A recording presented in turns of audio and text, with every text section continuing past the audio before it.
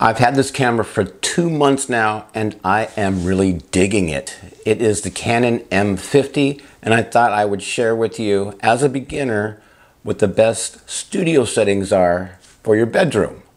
So right now I'm running at 24 frames per second at 1080p.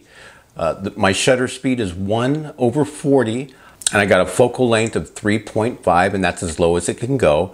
I do have my ISO at 800.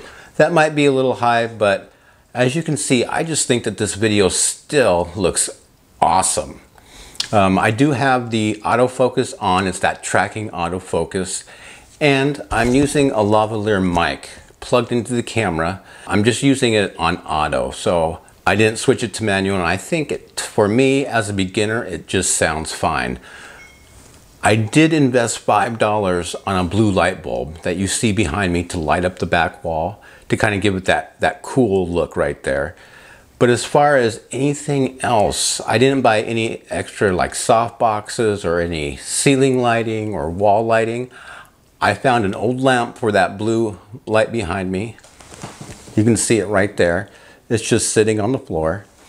And if we look at my setup here, I just have my nightstand lamp right there that I put on top of my computer, and then I have a desk lamp right here.